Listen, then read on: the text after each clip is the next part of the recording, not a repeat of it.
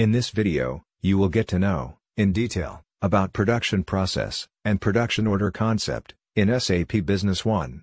In SAP Business One, the production process starts with creating a production order. This is the main document in the production process. It records the progress of the production process for each item produced. Before the work begin, production order status must be changed from planned to released. At this point, the production order can begin collecting the costs of production.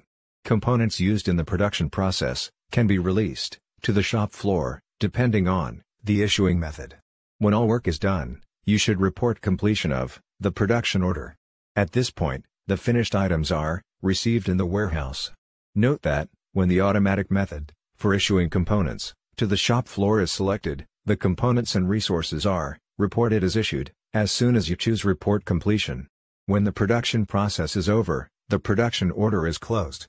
This closure creates a journal entry for balancing inventory accounts at perpetual inventory managed companies. A production order is a command to produce or repair a production item. A bill of material is copied into the production order document. Then the needed quantity of finished item is entered together with the desired due date of production and other relevant data.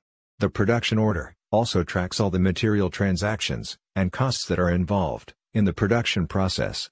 Note that production orders can be generated in the MRP, pick and pack, and production processes as well. Thank you. Do write us for any queries.